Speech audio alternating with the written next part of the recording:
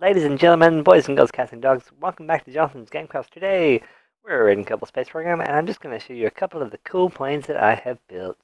I'm in version 1.1.1. Version Kerbal Space Program 1.1 was updated a couple of days ago, and I've just updated it, which is great. Okay, some of my mods, including the Kerbal Engineer Redux, have not been updated, so these may be calculating stuff, as in like thrust to weight ratio and engine performance, totally wrong, but that's okay. So first of all, we've got the Scrapjet, which I mean, it's just the name I sort of mashed together because I couldn't think of anything else.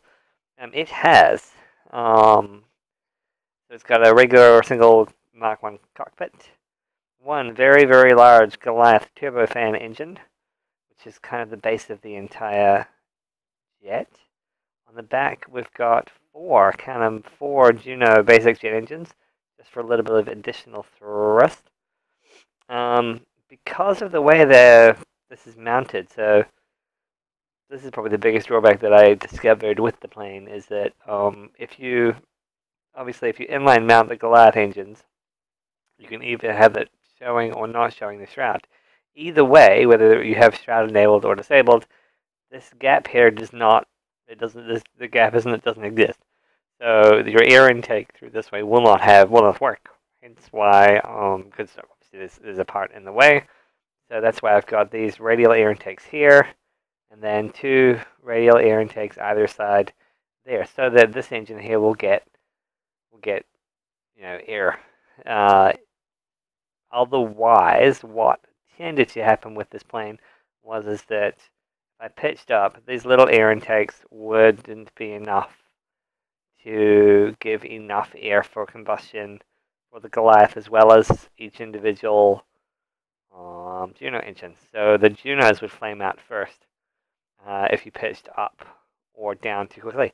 So I discovered that, and then I've solved the problem. I think solved the problem by putting that on top.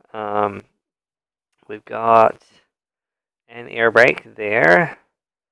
And no parachute. Oh yeah, there's two side parachutes mounted here in the event of a catastrophic emergency.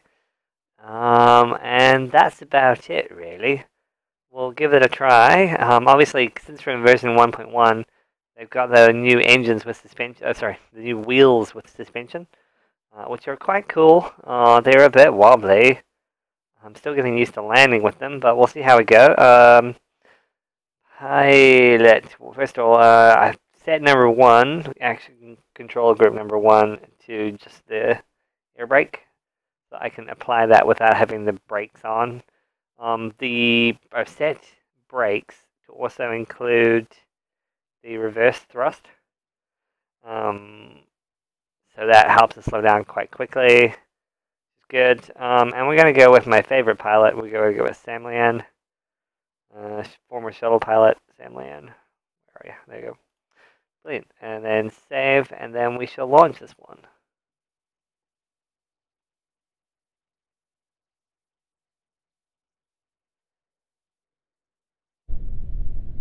And brakes.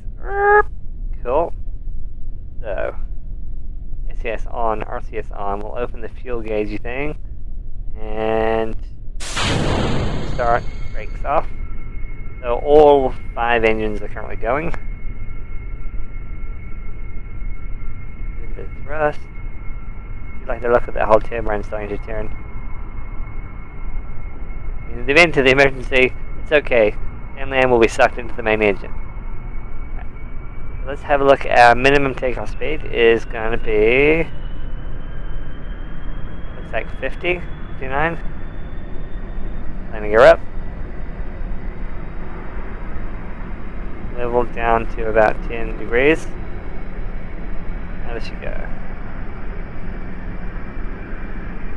Getting up to speed pretty quickly. I mean, the thrust to weight ratio is 3.6.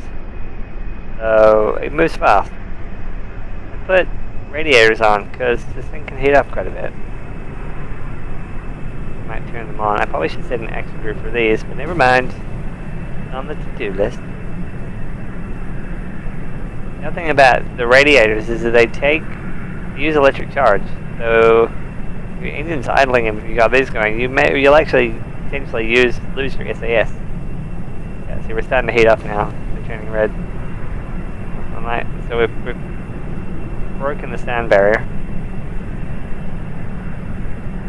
Yeah. Slow down to half throttle. And we'll go like this.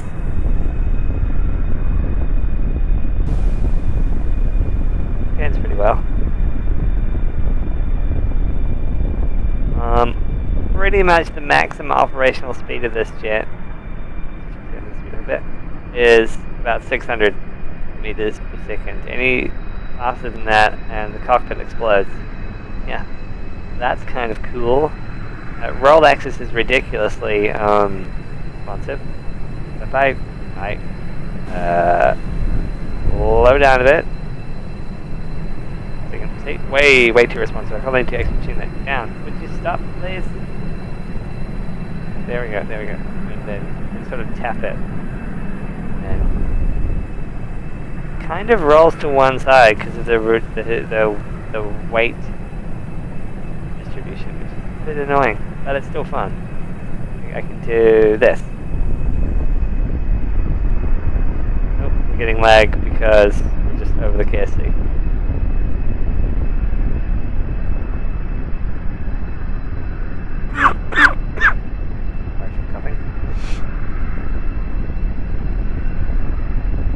Yeah, so this one performs not too bad. It's kind of cool. It certainly answers my question as to whether or not I can build a plane around a single big engine, and you certainly can. You do have limits. And landing is a bit tricky. So I might just slow down. Do about there-ish. Yeah, and then we're at 1600. Okay.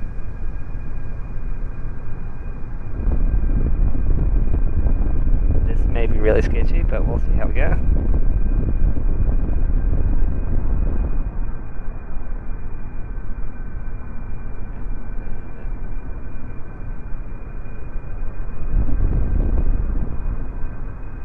And one.